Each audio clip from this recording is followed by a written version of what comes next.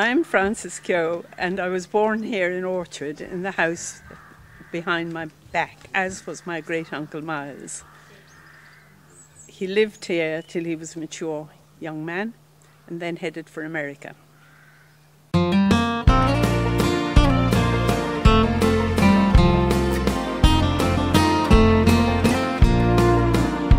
Myles Keogh lost his life at the Little Big Horn, a long ways from Carlow, the place he was born.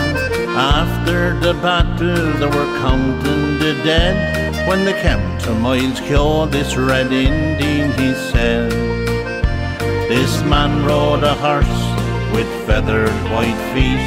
He was a brave man, he was hard to defeat. His men rallied round him, they all knew the drill, but they all died together on Last Stand Hill." Myles Keogh, a commander at Custard's last stand, when thousands of Indians swarmed over the land.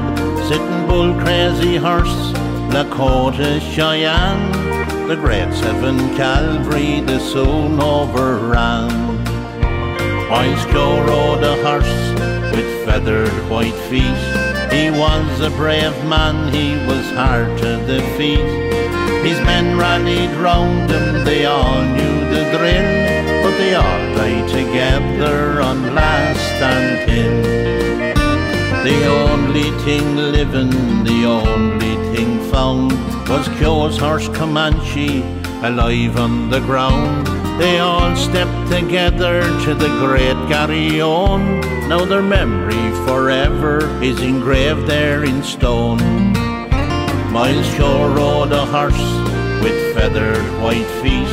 He was a brave man, he was hard to defeat. His men rallied round him, they all knew the drill, but they all died together on Last Stand Hill.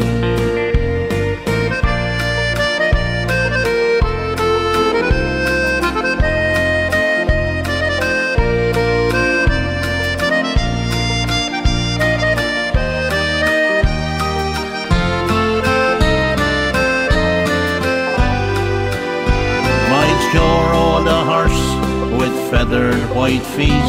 He was a brave man, he was hard to defeat.